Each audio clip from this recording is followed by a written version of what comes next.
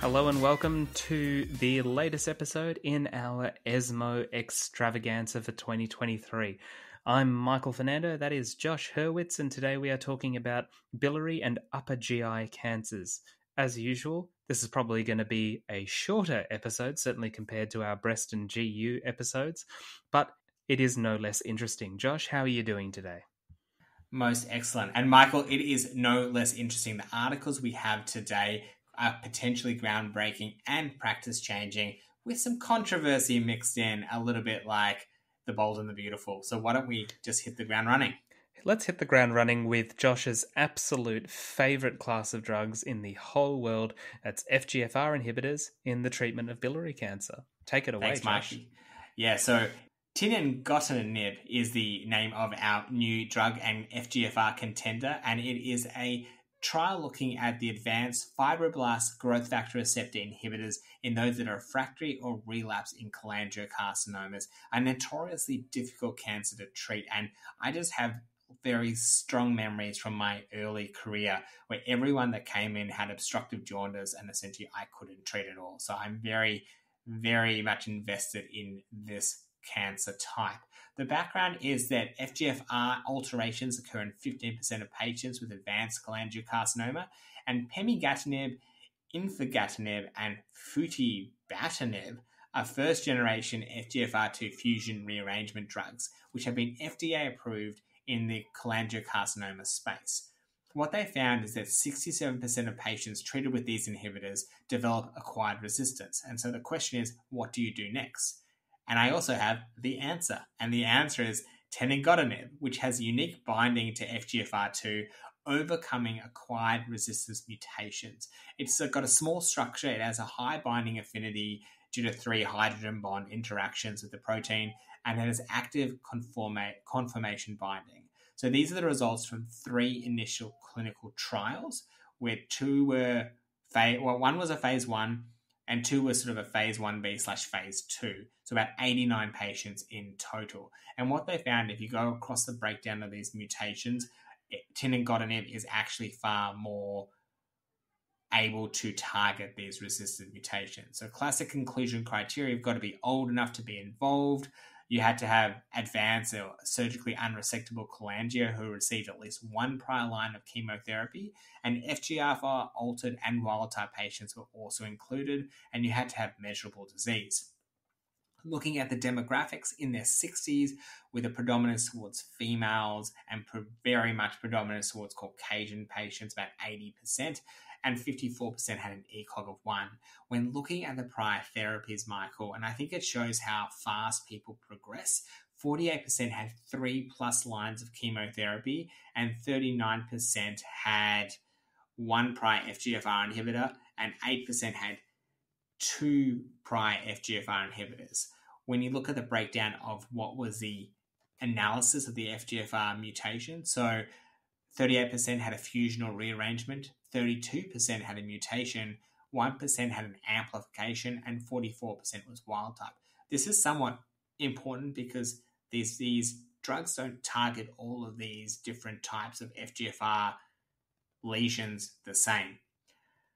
When you looked at the safety analysis, and what's kind of exciting, and I haven't got to the outcome, is that the outcomes, the safety analysis has improved, meaning it's gone from the terrible nail toxicities that they saw previously and hyperphosphatemia and dry eyes to more traditional toxicities of chemotherapy, which maybe I shouldn't be excited, but things like hypertension we can manage, stomatitis we can manage, diarrhea I can manage, PPE, so palmoplantar erythematosus we can manage, and nausea I can manage. Whereas the nail tox can be quite debilitating from what I hear. So this is somewhat exciting. Looking at the outcomes, there's a 3 breakdown here. So the first breakdown was the FGFR2 altered subgroup. The second was the FGFR refractory subgroup. And the third was those with the new kinase domain mutation, which is where this new drug targets. So what they found in those that had an altered mutation, the objective response rate was 29%. The combined sort of clinical benefit was 42%, and the DCR was up to 90%. Michael, how's that sounding so far? It's sounding pretty good so far, Josh. I can see why you like these drugs so much. Exactly. I really like these drugs, especially with the disease control rate so high. When you look at the patients who had known sort of refractory prior FGFR exposure, again, the disease control rate was 92%, the objective response rate was 31%, and the combined sort of clinical benefit was 44%. And those that had the kinase mutation or the kinase domain mutation, we saw something even more startling with a disease control rate of 94% and the objective response rate of 44%. So that's all really somewhat exciting news for second line therapy. When looking at the end of the trial, 9 patients were still on the treatment, which is great, and 13 patients had received more than 6 months of therapy. When you look at the median progression-free survival, those that have FGFR2 altered cholangiocarcinoma, the median progression-free survival is 5.98 months. Those that had refractory, the median progression-free survival was 6 months. And those that had the kinase domain mutation, the median progression-free survival was 6.9 months. While I've raced through this, I think the important things to take home is that the toxicity profile is more of a classical chemotherapy tox profile or tyrosine kinase toxicity profile, and the benefit has been seen in overcoming acquired resistance. It was generally well tolerated, and what we need is probably a bigger trial to sort of confirm this and even have comparison to a standard of care drug and maybe move this to the first line, somewhat like what osimertinib is in the world of lung cancer. You took the metaphor or the simile right out of my mouth, Josh. I was thinking osimertinib as you were describing this study. Great minds think alike, Mikey. Do we want to jump ship, or do you have any questions about this trial? Not really. I completely agree with everything you've said. This very well may supersede some of the other FGFR inhibitors like pemigatinib, which still frustratingly in Australia aren't that available. So hopefully this will be something that supercharges not just their use in clinical practice, but also our access. But yes, why don't we just crack on here, because I'm going to talk about a pancreas study. I know there was a pancreas study at ESMO, and more to the point, it was a pancreas study that Josh and I have actually been crying out for on multiple episodes of this show. This is the GENERATE study, a multi-centered, randomized, open-label, 3-arm, phase 2/3 trial that compares nab-paclitaxel and gemcitabine with modified FOLFIRINOX. This is the answer to the question that so many people have been asking. Nab-pac and gemcitabine and FOLFIRINOX have been sort of growing in parallel, but there's never been a head-to-head trial. The study was based in Japan, so at risk of sounding like this is just an add-on, there was also a third arm of S1-Erox, which is FOLFIRINOX, but with the 5FU substituted with S1, which is a similar drug that is not available in Australia. The background is that gemabraxane and modified FOLFIRINOX are both recommended for first-line treatment for patients with advanced pancreatic cancer. There's no direct comparison as mentioned. There was the NAPOLI-3 study, which Josh and I covered earlier this year, that demonstrated superiority of NALIRIFOX over gemabraxane. S-Erox demonstrated promising activity in a recent phase 1b study, and so GENERATE aimed to compare these 3 regimens. The study originally aimed to have 732 patients enrolled, but for various reasons, 527 were eventually enrolled and 426 were analysed. Key inclusion criteria were metastatic or recurrent pancreatic cancer. Histology had to be either adeno or adenosquamous carcinoma, ECOG performance status of 0 to 1, age between 20 and 75 years, no prior treatment for metastatic or recurrent disease, and for the phase 2 portion, which has already been read out, so I won't talk about it too much, have at least one measurable lesion. Patients were randomized 1 to 1 to 1 into the 3 arms, that's nab-paclitaxel plus gem, modified FOLFIRINOX or S-Erox, and patients were treated until disease progression or unacceptable toxicity. The primary endpoints were overall survival, and the secondary endpoints were progression-free survival, overall response rate, adverse events, and the degree of dose intensity, so dose modifications, dose cessations, that sort of thing. There was a pre-planned interim analysis in March 2023, once 50% of patients were enrolled. However, and this is where it gets interesting and a little controversial, the trial was terminated early for futility. What does that mean? Well, before we jump into that, let's just quickly talk about the patient demographics. Nothing really to see here, aside from noting that this was, as mentioned, a multi-center Japanese study. So you're only looking at one ethnic population, and there was a slight imbalance in the proportion of patients who were female. So in the nab-paclitaxel gemcitabine group, 50.6% of patients were female. In the modified FOLFIRINOX group, 40.6%. And in the S-IROX group, 36.4%. What does this mean? Does it have any effect on the eventual results? No one really knows, no one really can say, but it is something that is worth noting.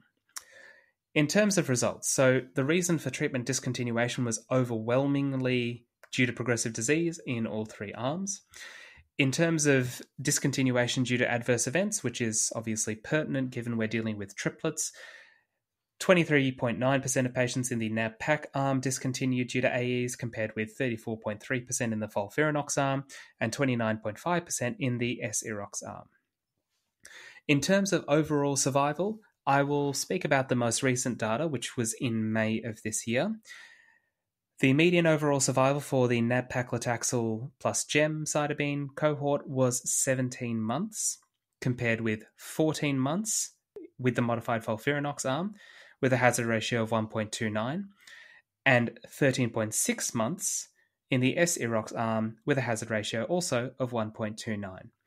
At an earlier pre-specified analysis, the predictive probability for achieving superiority of either FOLFIRINOX or S-IROX over the nab-paclitaxel control was 0.73 and 0.48%, so almost nothing, and that's why the trial was terminated early. The overall response rate was similar across the two arms, although it was numerically higher in the S-IROX arm at 42.4% compared to 32% in the FOLFIRINOX arm and 35% in the nab-paclitaxel arm. The disease control rate was 83.4% in the nab-pac arm, 72.9% in the FOLFIRINOX arm, and 81.8% in the S-IROX arm. There were no new safety signals, although it was interesting to note that there were high rates of hematological toxicity in the nab-pac arm, which is not something that I've seen in clinical practice. Nab-paclitaxel tends to be a little bit less hard on the old bone marrow than triplet. So, to conclude, contrary to popular conception and popular opinion, this study demonstrates that nab-paclitaxel plus gemcitabine is not inferior to modified FOLFIRINOX, and this highlights the pitfalls of cross-trial comparisons. This is a large multi-center study, but it does carry a number of questions. As mentioned, it was a Japan-only study, so are there population factors in play?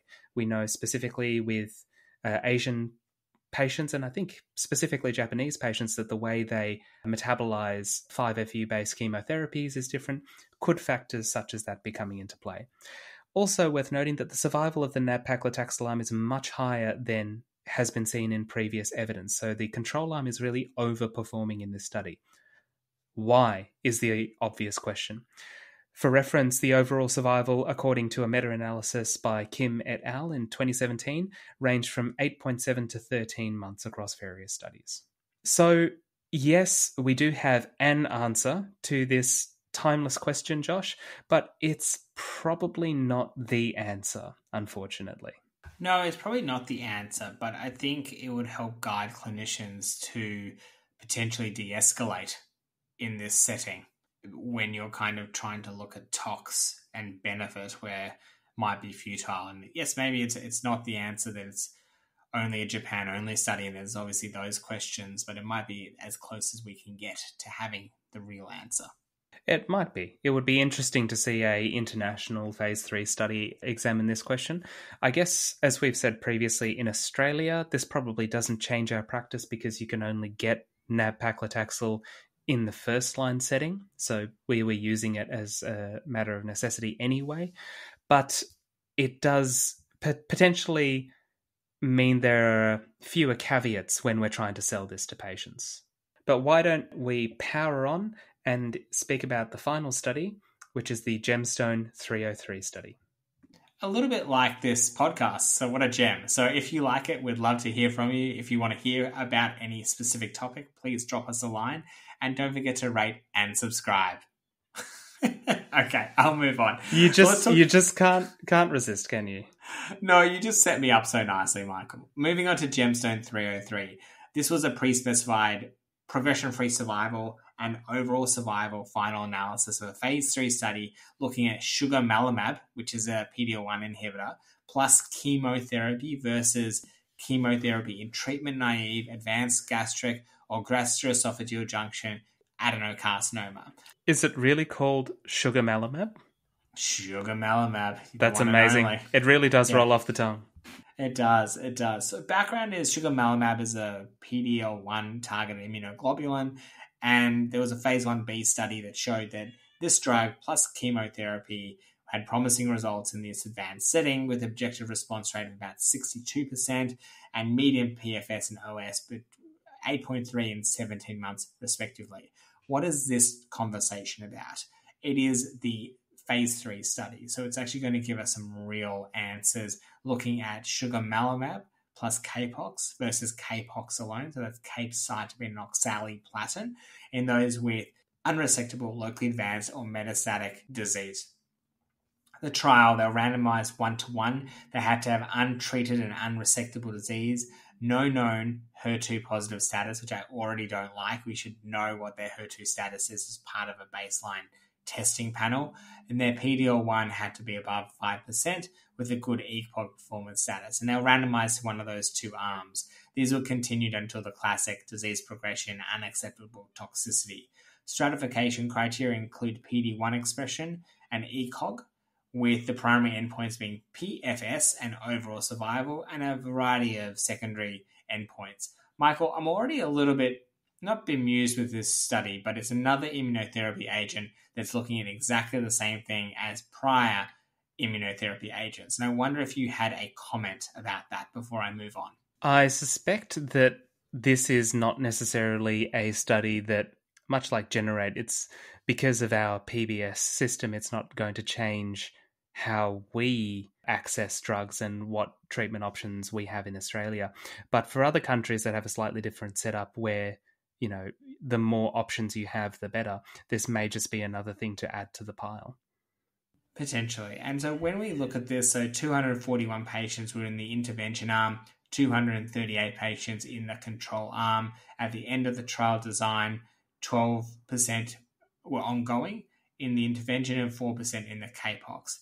Reason for discontinuation, predominantly disease progression, 58% in the immunotherapy and 71% in the chemotherapy arm.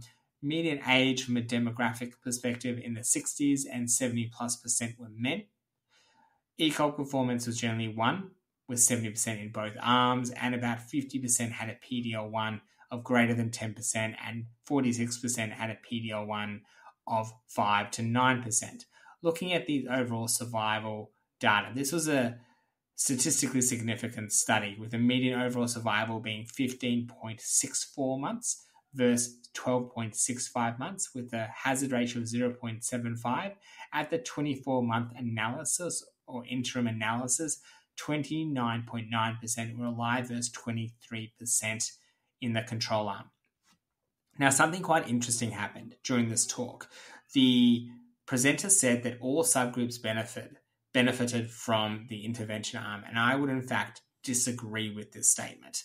I know this is lowly me talking, Michael, but if you zoom in... Very controversial, Josh.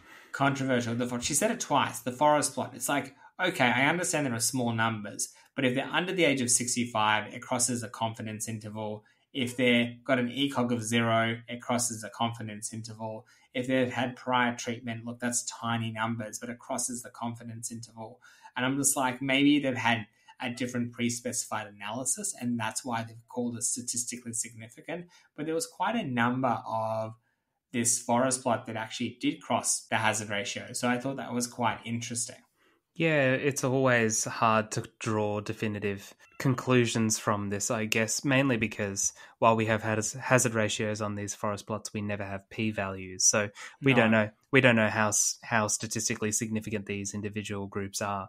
And if you clump them all together, you probably do get a statistically significant benefit. Look, you do. I think also the percentages very much skimmed over the slide, and I'm like, but I want to know. I needs to know. Moving. This is why we would always like to see these presentations in published form. There's only so much information you can impart when you have between 3 and 5 minutes. Oh, exactly.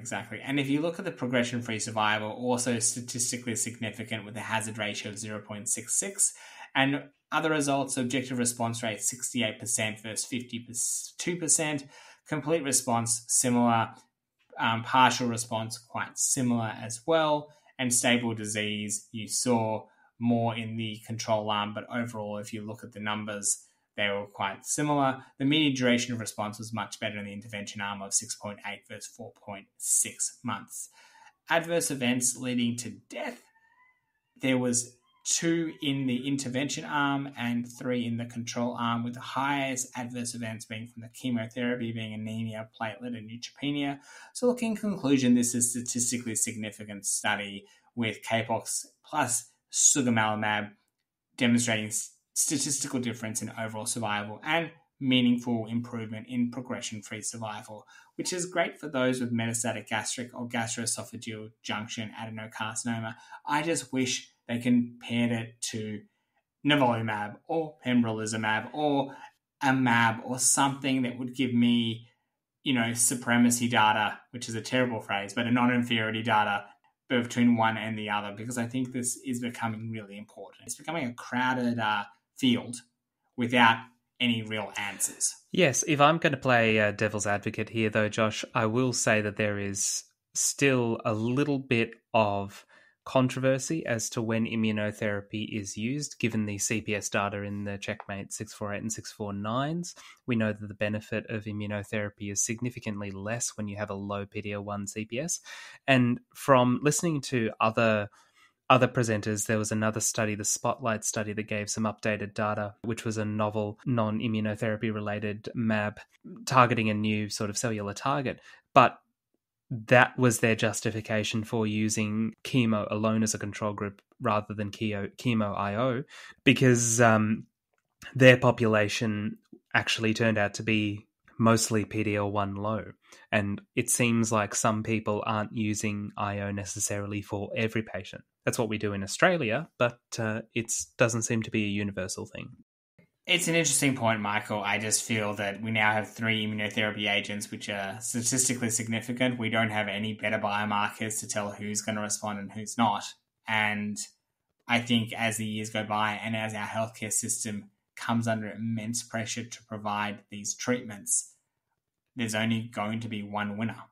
There's going to be one winner, and I suspect that the winner in places like Australia or the UK, where it's the government that's footing the bill for the majority of these very expensive treatments, it's going to be due to factors that aren't necessarily based on the evidence. It's going to be related to financial considerations, timing considerations.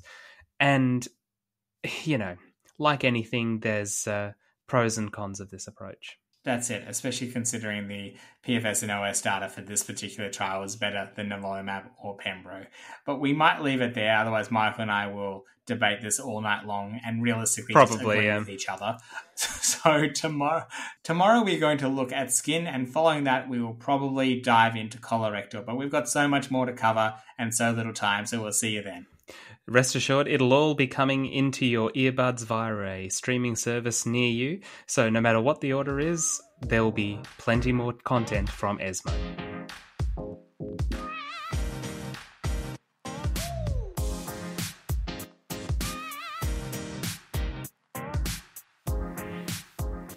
Thank you for listening to Oncology for the Inquisitive Mind.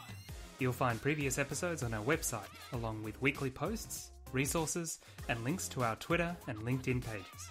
Check it out at inquisitiveonc.com. That's inquisitiveonc.com.